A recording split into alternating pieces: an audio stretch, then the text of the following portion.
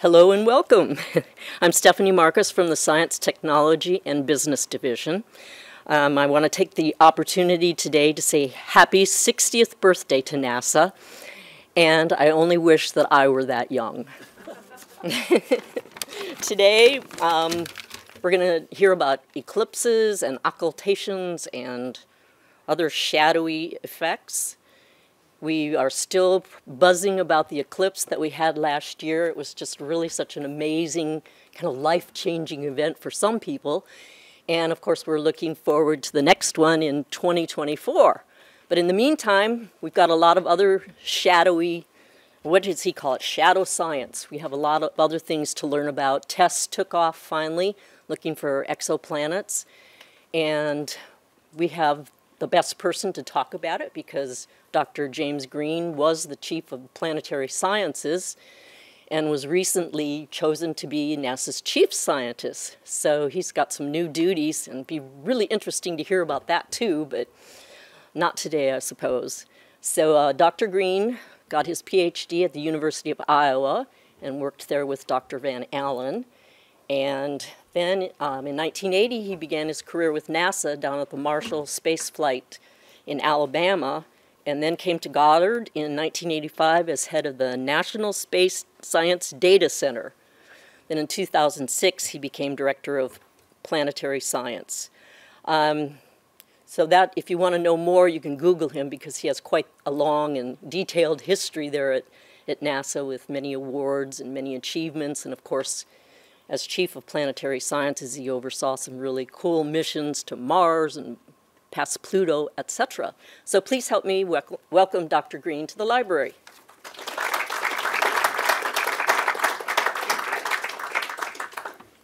Thank you very much. It's a real pleasure to be here.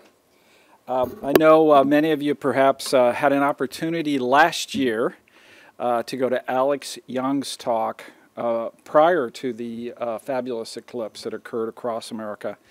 So here's a follow-up. We're going to talk about what we learned during the eclipse. Not everything that we learned during the eclipse, but at least it gives you an idea that we can actually do some really new science. So we'll be talking about that great eclipse. Then I want to change gears a little bit, and we're going to be talking about how we use eclipses to learn new things about the solar system and set ourselves up to learn even more than are originally planned for many of our missions. And then, of course, eclipses are one of the critical ways we actually find planets in other solar systems. So we'll talk about what we've learned from that. So we have a number of really spectacular sets of science that we do. And, of course, we'll start with the great eclipse of 2017. You know, what's really spectacular about these eclipses, you know, you would think that we've learned everything that we need to know about the sun and that we can learn from eclipses, since they occur somewhere on this globe about every 18 months, okay? But in reality, when NASA goes to eclipse, they will go to a couple sites, they will set up several sets of experiments, and then they will execute those experiments.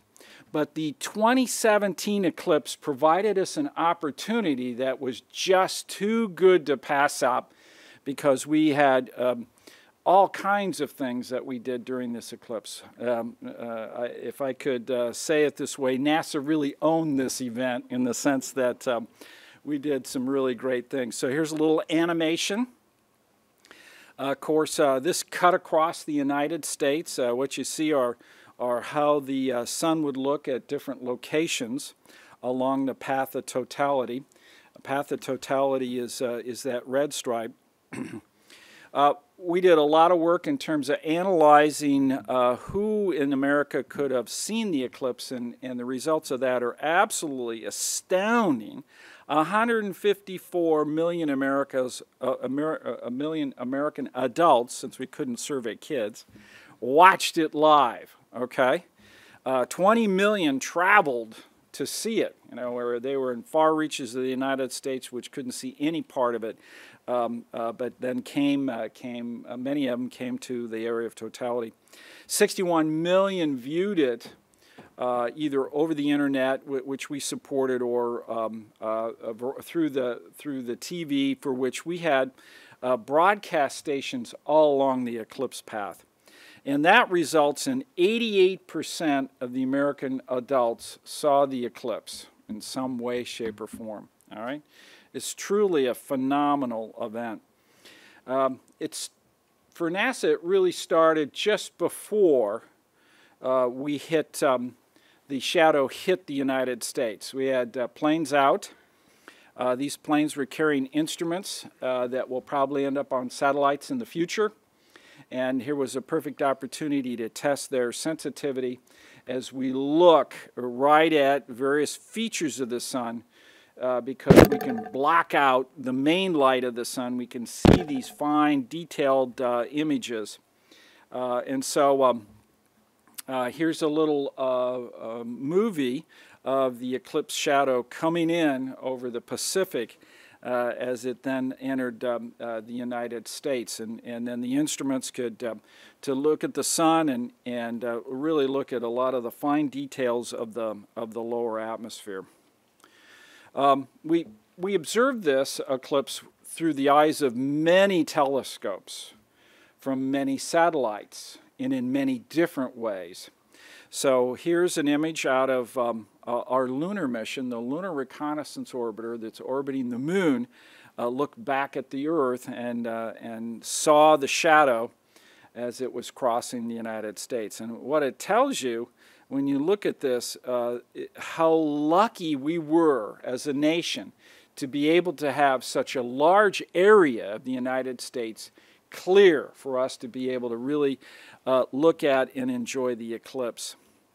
So how many were in the clear areas? How many actually had an opportunity to see it? So my quick look looks like that's 88% of the audience. So very good. Now, from spacecraft that were dedicated to look at the sun, of course, you had to be along the eclipse path to see totality. But many of them, of course, saw different things. So here's the moon moving in front of the sun, as seen from one of our major spacecraft that is looking at the upper atmosphere of the sun. This would be the corona. So this area is really actually high above the sun. The surface of the sun, if you were to put the sun in this image, it would be a globe that would be smaller than the edges of this frame, because this light is coming from a region that's higher up in the atmosphere. Okay, and so what we want to do, of course, is we want to tease out what's happening just above the surface of the sun. Now, from our spacecraft, we look at the atmosphere of the sun. This is the extended atmosphere of the sun. It's called the corona. And the corona is as shown here. This is one of the best from our spacecraft that we can do. So we have an occulting disk that we put in front of it, and we make measurements all the time, and we see coronal mass ejections. We see all kinds of things, and the light that you're seeing is actually material that's leaving the sun. The sun constantly outgasses in all direction, and there's all kinds of dust that is left in and around this area as comets come in and are disintegrated by the sun's light. Some survive, but many don't. And so this area is just full of dust, and that dust enables the scattering of light that gives us this image. So this is really very low light compared to the very bright disk of the sun. Now, if I were to put the actual globe of the sun on this image, it would look like that. So what we're not seeing is everything that's below the red and to the surface of the sun, and this is really the atmosphere just above its surface, and then it merges into that corona, and this area is called the chromosphere. The atmosphere is called the chromosphere. So indeed, we want to be able to look at that, and the eclipses provide us the perfect opportunity to do that. What we want to do and try to understand how active the sun is over time is to use our massive compute capability to be able to really model this area. It's full of magnetic fields. These magnetic fields are very strong, and they either allow hot gases that come up from the sun to return to the sun, or to come up from the sun, go into the corona, and then get accelerated and blasted out. This region has all sorts of phenomena where coronal mass ejections start. This is where magnetic fields close together, creating huge bubbles of atmosphere. And just like your boiling pot, they become buoyant and they pop off the globe and move into the solar wind. And those bubbles will go all over the place, and when they come and hit the Earth, it really wreaks havoc with the Earth's magnetic field, and we always receive aurora during coronal mass ejections. And so here's our model. So there's the magnetic field we modeled before the event. Here is that upper part of the atmosphere we call the corona, and what we want to do is look below that. And then here's that brightness distribution and polarized light, allowing us to tease out the kind of gases that are circulating in these magnetic fields. And then that produces these two images. One is a model done in a computer, and the other one is what everyone saw. Okay?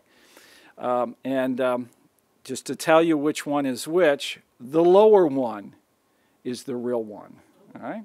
And so we're doing quite well with the modeling. We're getting there.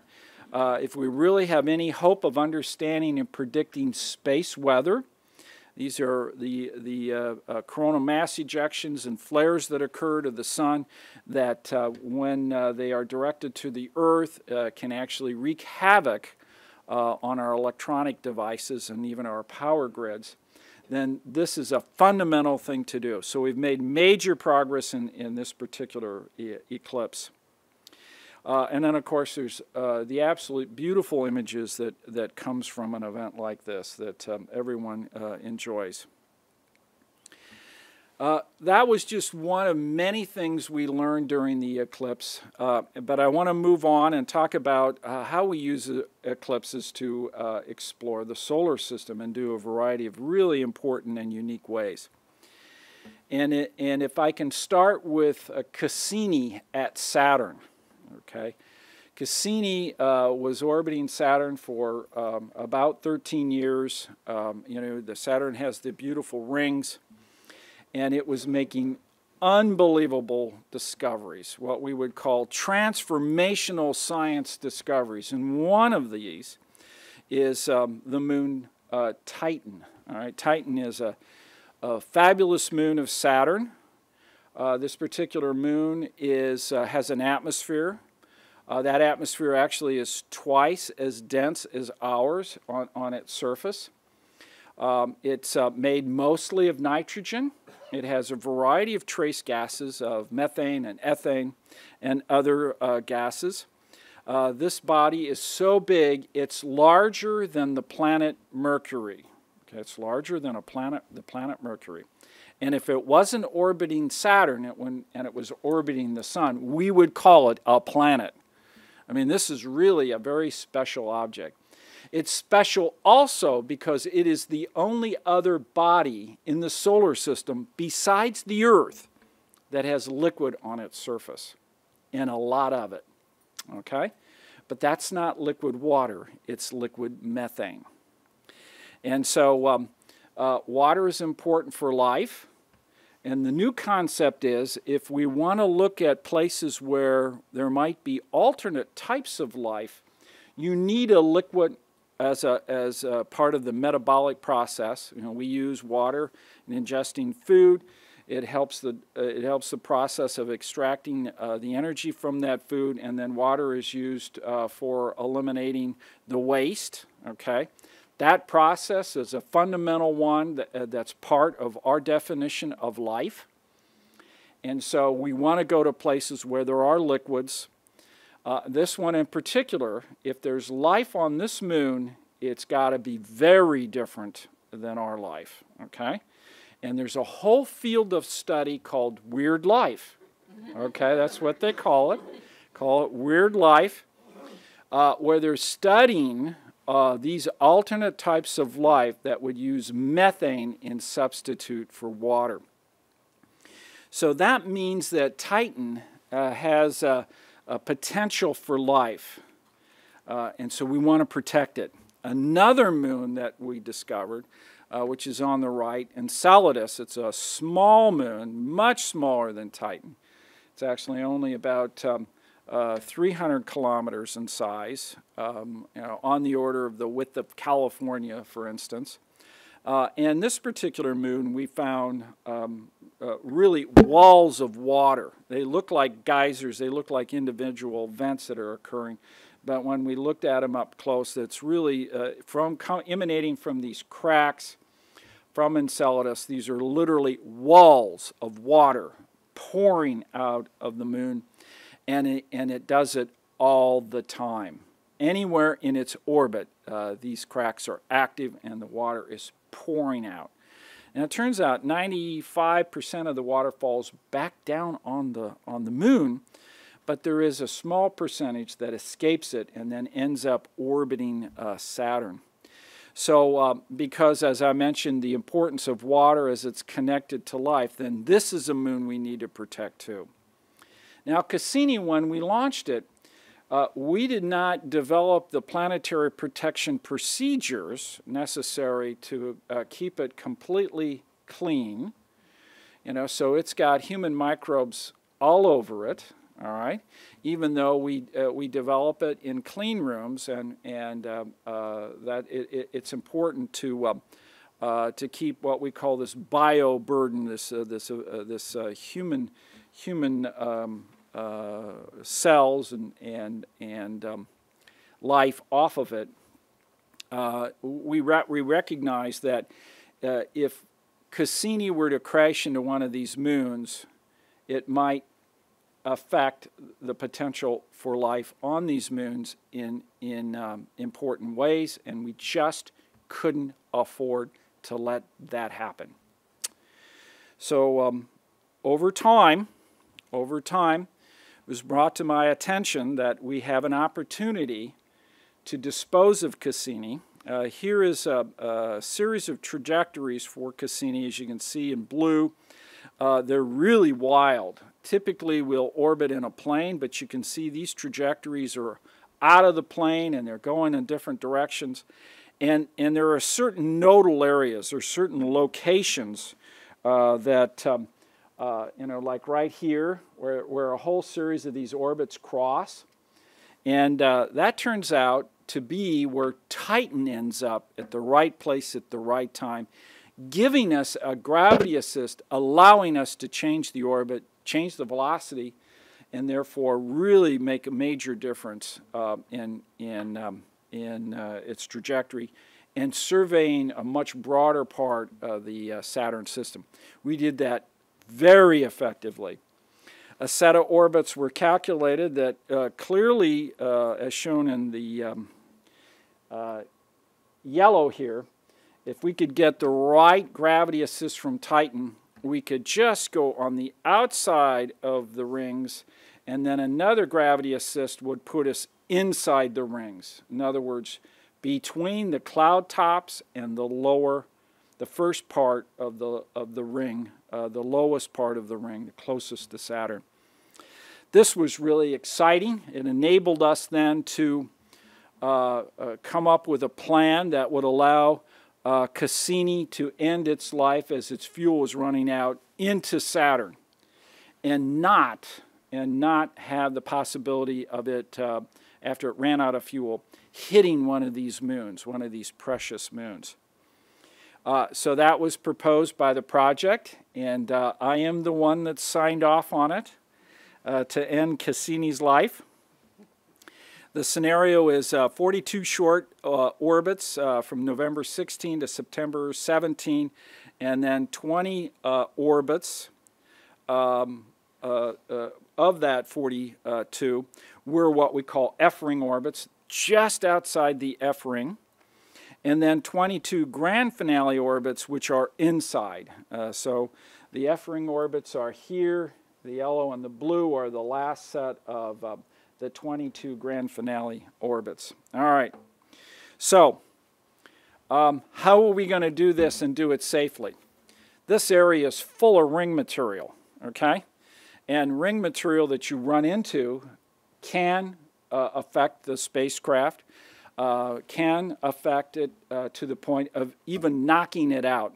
So we had to be really careful. So the start of figuring out how to get in there, that was the dynamicist that we're using Titan to allow us to do that. But now we had to be very creative to say, well, exactly where, okay, can we go where we can minimize the ring particles and then minimize the opportunity to damage the spacecraft such that it would survive, because we wanted to be in complete control to be able to ditch it. All right? It starts with shadows. The sun in this picture is behind the planet Saturn. Okay? This image is about an 8 or 9 hour exposure of the faintest light that's in the Saturn system. And it's light from the sun that shines on the rings, that reflect back onto the planet, that then reflect back out, and that's what you're seeing. Now, what's really spectacular is you see all sorts of new things. Here is the orbit of Enceladus. Okay? The material that is coming from the plumes, the walls of water, that actually escape that moon, end up orbiting the planet. All right? So that's not very comforting. That's just full of material. Here's the F-ring. So the first set of orbits would be in this area right here. The next set of orbits would be right below here. So the first thing we're going to do is figure out how close to the F-ring we can get. We're going to take a really good look at this particular area that's shown in red. Here that area is blown up, and surprise, we found a couple new rings. The eclipse technique is the only way to be able to do this. So this is Janus and Epimetheus. This is a brand new ring right here we saw. Pauline ring. This is the Enceladus ring. And so there's a G ring, and so we want to get in here. So this looks like the best place right here, all right, based on scattered light. Okay, this is all scattered light, the ring material, and this looks like the darkest. That must have the lowest number of particles.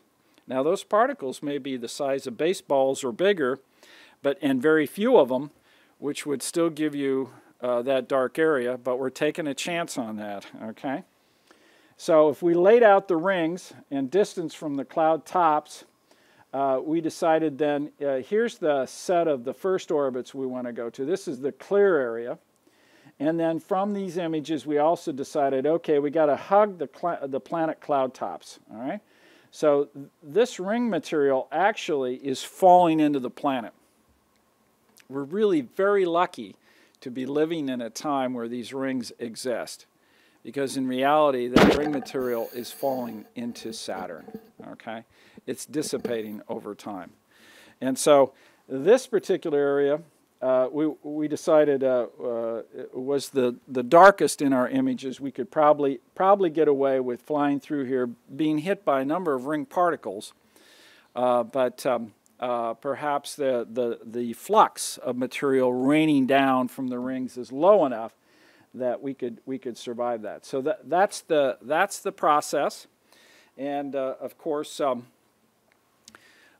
we executed that in a spectacular way. Now, what we found when we did this is from that vantage point over the pole, some spectacular images of these smaller moons that we could only see from afar. Here's what they look like. You know, from a ravioli-looking moon, which this actually is ring material. So the orientation of this image is a little awkward, but this, you know, the camera takes it, and you use it.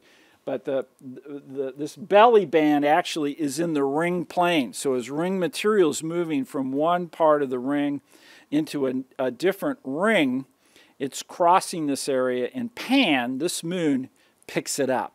Okay, it will pick it up and accrete it. All right. And so here's another one, Atlas. This also is embedded in the rings, and this is a set of ring material. Atlas has an orbit that's not quite completely coplanar with the rings. It's at a slight angle, and so the ring material has an opportunity to be sloshed all over it, as you can see here. And then several of these objects, like this one in particular, Helene, I believe is the name of it. I can't quite see it from here. That looks like a comet. This looks like what we've seen before when we fly by comets. So these big objects, Saturn, Jupiter, Uranus, Neptune, they must also be capturing comets as they have gone along and orbited. So those are just some of the surprises. And of course, we flew over the pole. Here's the North Pole of Saturn, and we see this spectacular hexagon pattern. Okay, this is absolutely spectacular.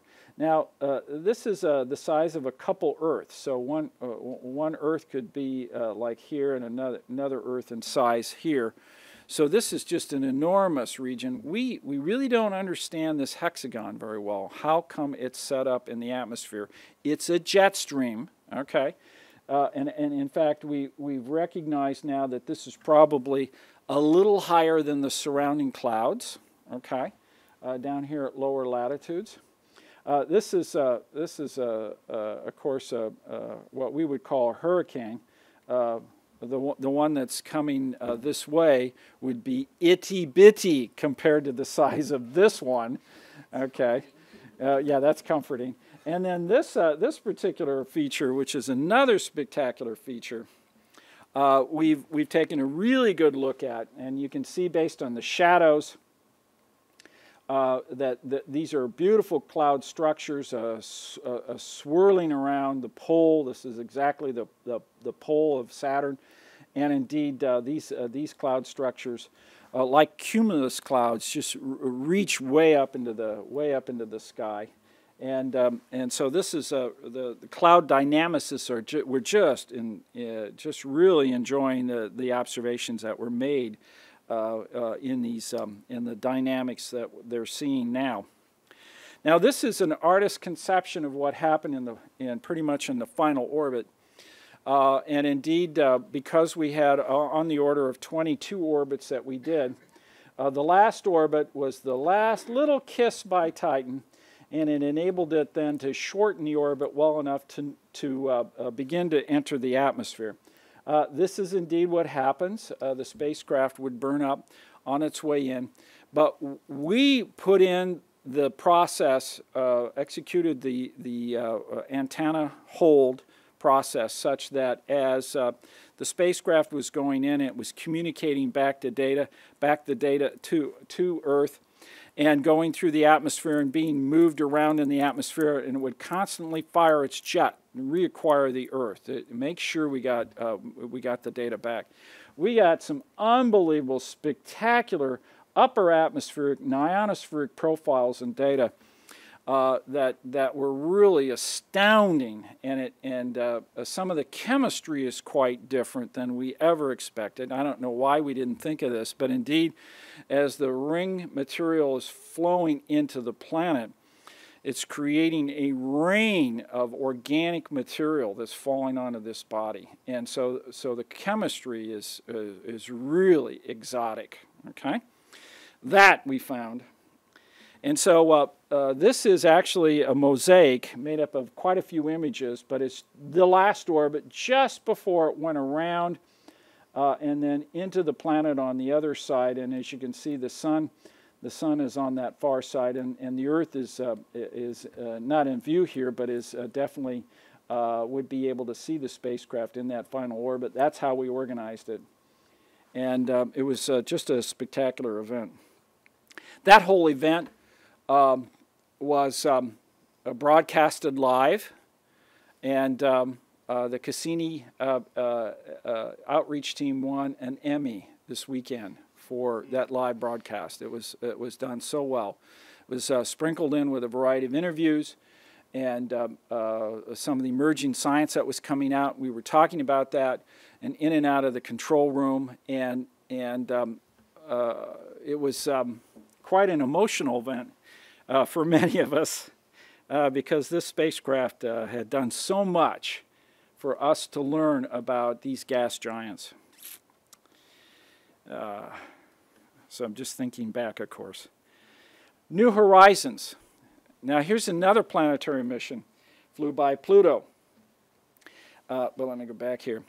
What you may not know is this mission was launched 2006, January 2006, encountered Pluto July 14, 2015. All right? But when it was launched, we didn't really know where Pluto was. All right? Now, that sounds pretty strange. What do you mean we didn't know where it was? Okay? We use Kepler's laws. Kepler's laws tell us where planets are. And for Kepler's laws to work, we have to watch the body make a complete orbit. All right? So one orbit of Pluto is on the order of 248 years. And we just discovered it 85 years ago. All right? So we had a piece of the orbit, and we could draw 1,000 orbits between those observations. All right? Now, when we flew by Pluto, because it was 4.5 hours light travel time from the spacecraft to us, we had to have everything on automatic pilot. So when we said, okay, point your camera and take a picture of Pluto, and we pointed it, Pluto better be there, okay? And if it's off by 1,000 kilometers, we'd be looking at sky, all right? So how are we going to solve that? How are we going to solve that? We're going to start solving these things by looking at precise measurements of where it's at, okay? And it starts with occultations.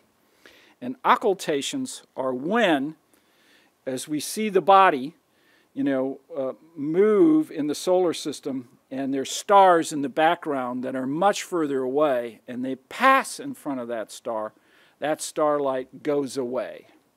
And by timing it, we can get an idea of all kinds of things, whether the body has an atmosphere, its distances, its size, whether there's moons, whether there's debris. Understanding if there's debris in the way, we could be flying by Pluto and get smacked by all sorts of smaller debris that you just can't possibly see. We can hardly see Pluto itself, which is on the order of 2,000 kilometers in size, like the state of Texas. It's a country of its own right. So we had an opportunity using SOFIA to take an occultation measurement.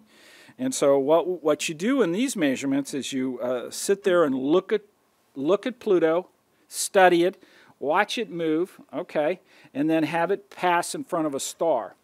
And so here's the starlight that we're steadily measuring, and all of a sudden Pluto starts to pass in front of it. Down it goes, and then it comes back. Now this is what we saw. If Pluto did not have an atmosphere at all, this would be what we call a square wave. It would follow that black line, go right down, go right back up. That's what we should see if it didn't have an atmosphere. But it does. And so that atmosphere starts to attenuate, what we call reduce the light from the star, okay, as we see it. And in this configuration, so down it goes, and then when that star is directly behind the planet, it illuminates the atmosphere. So the light comes, bends around the atmosphere, and we get to see this little flash, okay? So this flash right here tells us also a lot about the atmosphere too, and then we get the complement on the other side. These were critically important observations, that plus many other observations, including Hubble, including New Horizons, which would take navigation images as it's moving towards the target and allowing us to triangulate it, gave us a really good idea as to where Pluto was. And of course, this is the spectacular body. It surprised me, and I'm not easy to surprise, but this is an active body. Its atmosphere is modifying its surface. This heart region that we see, actually this is an impact for which the atmosphere is collapsed into it.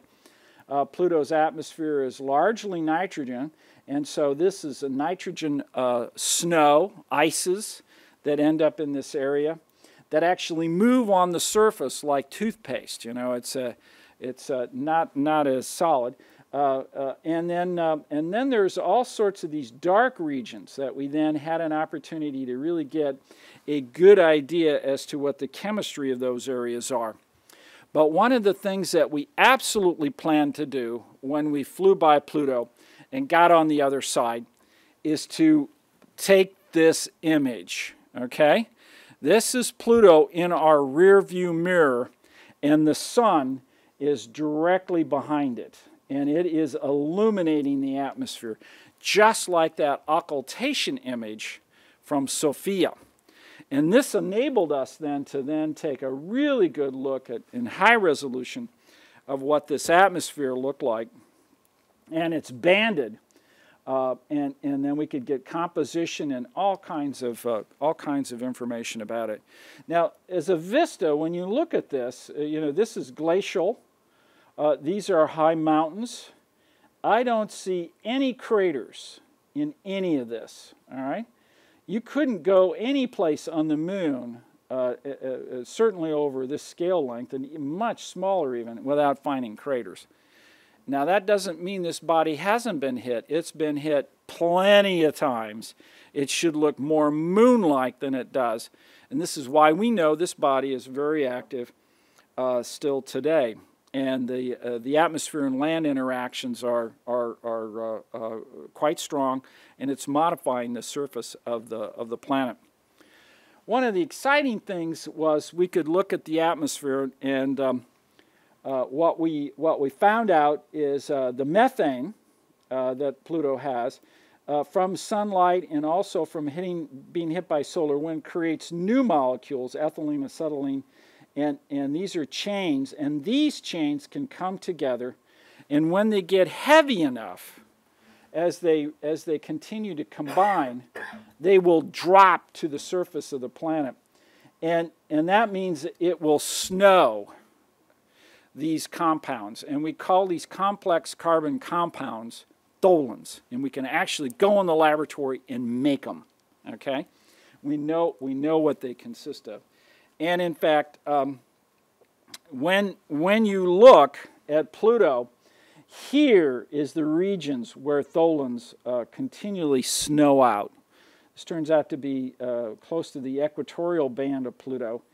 The pinkish colors, now we're coloring Pluto based on composition. The pinkish colors actually are water. There's a lot of water on its surface. It's frozen. It's frozen so solid, it's harder than granite, okay? Harder than granite here on Earth. We see all kinds of ammonia snows, and then we can see the carbon monoxide and the nitrogen snows too. So really spectacular, and it's because of the occultation technique that helped us find it, and the occultation technique that helped us even do more research on the atmosphere of Pluto. Now we're moving on to another object. New Horizons is going to fly by a smaller building block of Pluto-like objects. It's called, when it was found in 2014 by Hubble, no ground-based telescope can see it. Only Hubble has been able to see this object, okay? And so this is the nomenclature of anything you find. Starts with the date, and the letters and numbers are all about calendar time. And so this was seen in October of 2014. It was called MU69. We had a contest as to what to name it, at least provisionally, and its provisional name is called Ultima Thule. Okay? So what we found is that MU69, as it's moving in its orbit, because we don't really know where it is either, this is going to be, 380, 400-year orbit, and we just found it in 2014, just 4 years ago, okay? So we're going to have to use every trick in the book if we're going to really figure out where this object is so we can fly by it and not miss it, okay? So we found out that there are, with the star background, opportunities to do occultations. What we know about this region of space, called the Kuiper Belt, for which Pluto is a member of the Kuiper Belt, is there's tens of thousands of objects, Pluto-like objects and objects like this, building blocks of Pluto's, and many of them are binary, or multiple objects. 30% of these are viewed as multiple objects. And so if this then works out, we can watch an occultation. Even though we can't see the object, if we can just look at the star and watch the light go away, that object had to be moving in front of it, blocking that light, okay? Even though we can't see the object. Last year, 2017, we had 3 occultations. Here they are as they are over the globe, okay? As you can see, we don't have a lot of land to go to, all right? So Sophia actually, we used Sophia to go out in the ocean and get this one. And then we set up observations in South America and South Africa, and then South America for each of these occultations. And this was really hard to do. Now, how you do this is you calculate where you think this shadow is going to be as it races across the country at 53,000 miles an hour, okay? And you create a picket fence of telescopes, okay? So here's the telescopes. And each of these are looking at the star, okay? And you're hoping that that shadow, that you're only backing out and guessing where it's going to be based on your best calculations and the knowledge of position of that star, casting that shadow.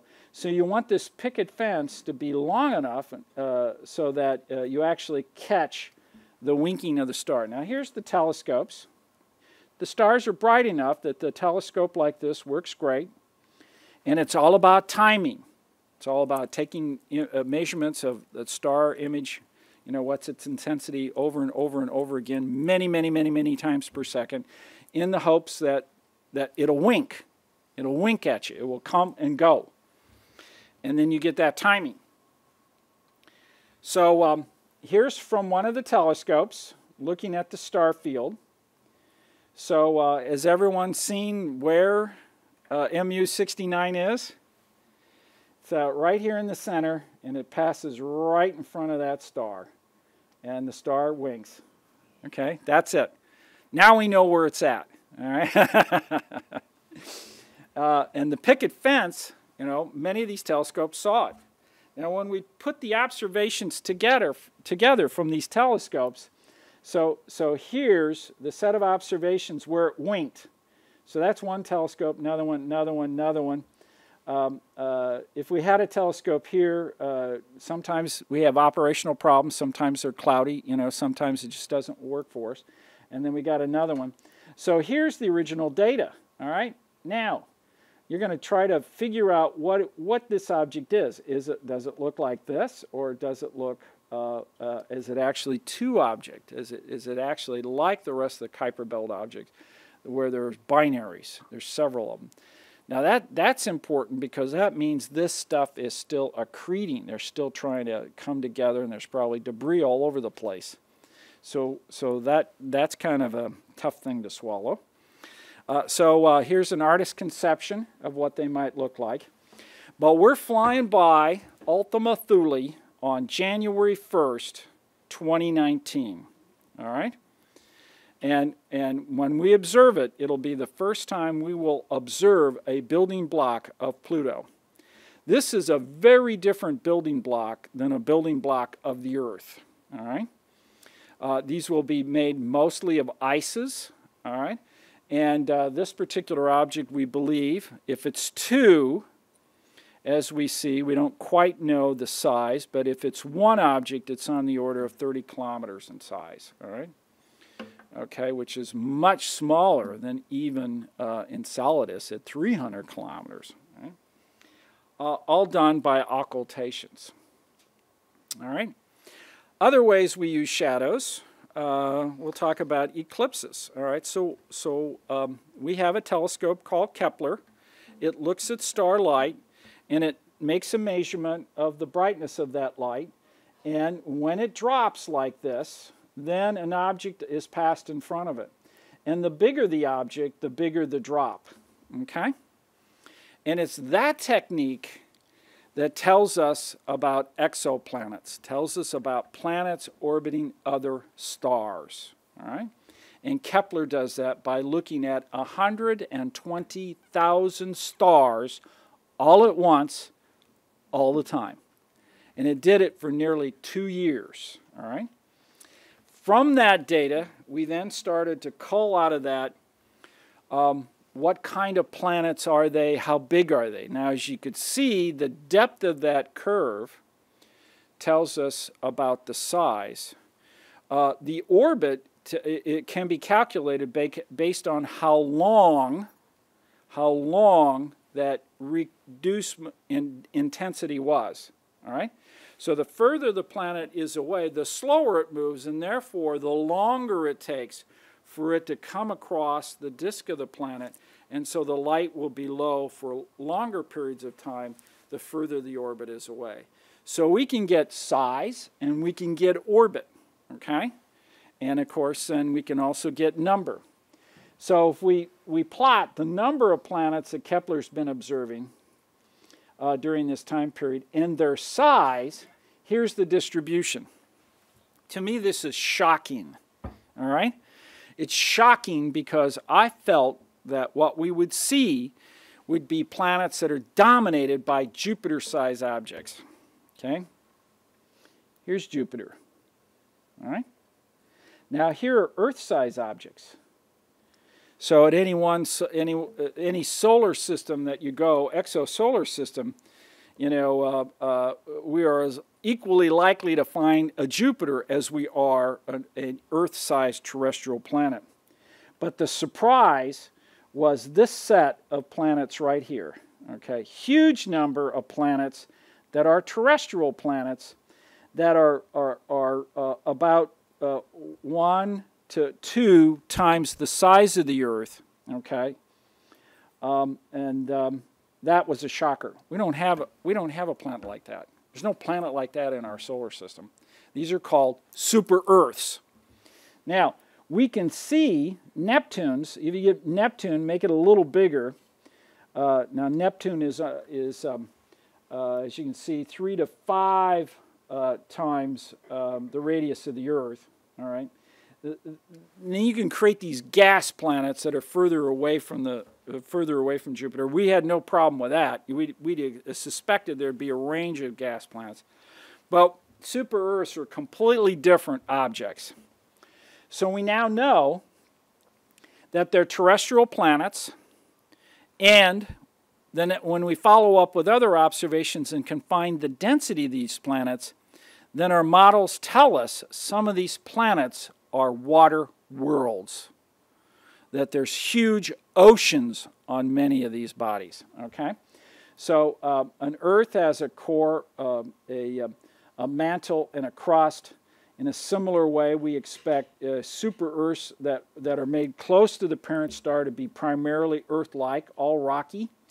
And of course, even though they're 1 to 2 times the size of the Earth, the density might be as much as 10 times that of the Earth. Okay, so talk about heavy. All right, bodies are very heavy. The gravity on the surface is very much higher than ours. And then there are those for which the density tells us there has to be an extended envelope This is an artist's conception, so the ocean isn't really that big, but it's an ocean atmosphere because there will be evaporation going on and an extended region, but covering the planet. So these super-Earths are generated further from the star where water could actually exist without being boiled off or frozen out. So pretty spectacular planets. So why don't we have a super-Earth? Well, we don't know. We don't know. But it's probably because of Jupiter, all right? Jupiter has robbed us of another planet that was forming that would have been in the asteroid belt. The asteroids that we have that exist in the region between Mars and Jupiter are trying to become a planet. But Jupiter robs them of that opportunity because as they crash and then reform into a bigger body, they crash, disperse, but Jupiter's gravity pulls these parts away and makes them more difficult to get together. And that's why they haven't come together, because of Jupiter. It's also because Mars is a runt because of Jupiter too. Mars is a terrestrial planet much smaller than the Earth. Now, if we didn't have Jupiter, we may have had a super Earth there, okay? And if it's a super Earth there, trying to create a space program to go to a super Earth, land, rove, look at it, and for human exploration to get off of it, that would be really difficult. So in a way, thank goodness for Jupiter, because it's made Mars a runt and made it accessible to us. We can land on it, we can walk around, and we can leave it. We can actually blast off from that planet without having the infrastructure we have at Cape Canaveral. So other in the futures for eclipses are really shown here. This is an eclipse in our own solar system. This is Venus. This is our sun. And indeed, you can see the sunlight illuminating the atmosphere as it is bent around the planet. And it's during these times we want to take a spectra. It's during these times we want to tease out what it looks like. Would it look like Mars? Would it look like Earth? Would it look like Venus?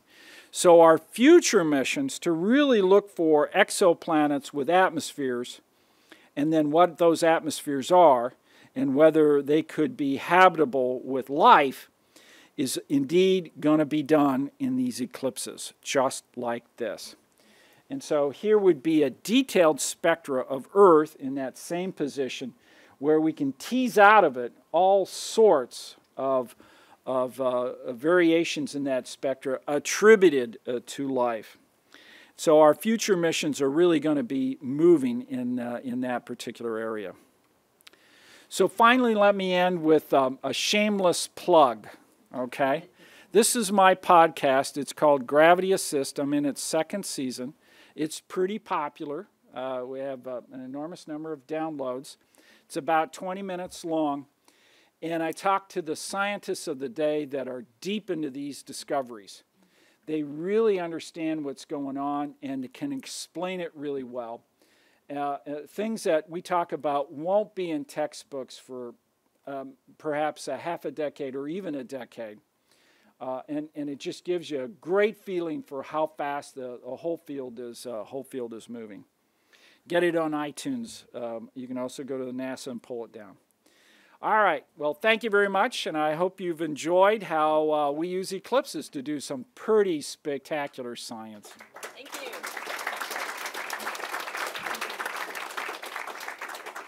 I'm going to blame all of my problems on Jupiter. We'll have time for some questions. Those of you who have to leave, but a few questions for the speaker, and he'll repeat the question. Mm-hmm. Yes, sir. Dr. Green, just curious, we've seen photographs of the Earth, and we know that we've got a plasma or a liquid lava as we go towards the core. For the sun, if we went to science fiction, if we were to be able to go straight towards the center of the sun, is there a solid aspect to the center, or would you pass all the way through some plasma that's radiating out? It's all plasma, all the way through the center. Yep. Now, it's under enormous pressure, and so the density of it increases radically. Repeating the question, is the sun have any solid aspects of it? And the answer is no. It's all plasma. It's all gases. It's just under different pressure scenarios. Yes, sir. How do you know that the ice on Pluto is harder than granite? We know the ice on Pluto is harder than granite by going into the laboratory, reproducing the conditions, and freezing it. In fact, we know water, H2O, as we take it down in temperature, it's not like the ice cube you put in your drink. The whole matrix of water can get closer together and making it harder. It readjusts itself, and so we have actually several divisions of that lattice structure. You know, we call it ice 1, ice 2, ice 3, ice 4, okay? And then so when you find the temperatures and pressures and look at the conditions, the only way water can exist is in these structures. And then reproducing in the laboratory tells us how strong they are. Yeah. Yes, sir. Why is nitrogen such an abundant atmospheric element? It seems like the commonality. Yeah. The question is, how did we get all the nitrogen? Why is that so abundant? It's got to be a major part of our collapsing cloud. Nitrogen is what we call an inert gas. It doesn't react. It doesn't create, a whole slew of stuff, compounds. And so it's a very important gas. We have a significant amount of it here. Venus has virtually none, all right? Mars has a little, but not a lot. And as you go further out in the solar system, we see a lot of these places are dominated by nitrogen. We've been able to hang on to our nitrogen, and perhaps that's one of the reasons why we have life here. So it's actually kind of connected to the life question, but it came from the original collapsing cloud. Yes, sir. Okay, kind of a pop culture question. What are your thoughts on the big Pluto no planet? So, what do I think about Pluto being a planet? So, I can tell you as a NASA employee that we don't care. We don't care if the astronomer. I'm a planetary scientist, so I don't care if the astronomers run around calling it, itty bitty dwarf planet or whatever they want to call it. Because this object is well worth studying in its own right. But when we flew by it and you look at it, I am absolutely shocked by what I saw. It has an atmosphere. It is an active body. It is modifying its surface. I can list a gazillion things about it that happen just like a planet. Okay? And so I think, now I'm going to give you my personal perspective, that whole definition needs to be revised, re-looked at now that we've flown by Pluto and taken a good look at to what these objects are like. Just because it's small doesn't mean it doesn't have planet-like features, and it's got a bunch of them. As chief scientist, perhaps you can make that your mission. There's only so much I can do. Use that position. Yes, sir. Activity implies energy. If there's activity on Pluto, is most of it coming what, from gravity interactions with its moons? So activity implies energy. So where is the energy on Pluto? Really great question. We've been after that. So part of that is sunlight. Another part is that it must be coming from the interior. This has brought up the idea that Pluto actually has an under crust, deep in its interior, a layer of water. And that water is starting to go from liquid to solid. That liberates heat, and that creates heat that's moving through the body. Okay? So that whole concept is how we get to the place where we believe Pluto is a water world. Okay? It's got a layer of water underneath it. We also believe that that's the case because that heart region where the nitrogen ices are is very depressed. Okay, it's where the least gravity is, and it is exactly opposite Charon. Okay, and so wherever that impact occurred, that whole planet's shell shifted such that that least gravity was exactly opposite Charon. Okay, that fits perfectly well with that idea too. And those are exactly the questions we answer, and these are the things that we come up with to great effect that give us great confidence that Pluto is indeed a water world. Yes? When you get signatures that are lifelike of other planets, their atmospheres, what kind of tools will you use to kind of separate, to up the ante, to suggest that this is even more likely than it is in fact? Yeah, so what kind of tools are we using, like on the exoplanets, when we look at an atmosphere, how are we going to do that? We know what to do. Most of the instruments that will make those kind of measurements haven't been developed. We have thoughts on what they need to do and what they need to be, and we're investing in some of the instrumentation in those areas. It's going to take many years to be able to develop them and perfect them, and then figure out a way to test them, perhaps with other eclipses. We'll find a way to do that, and then launch a mission that has those kind of instruments on it that will really tease it out. Now, we're sort of getting close with the Webb telescope. The Webb telescope can look at the atmospheres of bigger planets, okay? Because typically the bigger planets are further away from the suns, and the light that those planets receive are coming from the suns, absorbed in the atmosphere, and then that's a perfect wavelength regime for Webb to tease out. So we'll make a huge stride with Webb, particularly on the larger planets, but we can't quite get down to an Earth-size atmosphere yet. That's going to require some technology development. One more, just one more. Yes, sir. You've talked about amazing discoveries and so forth.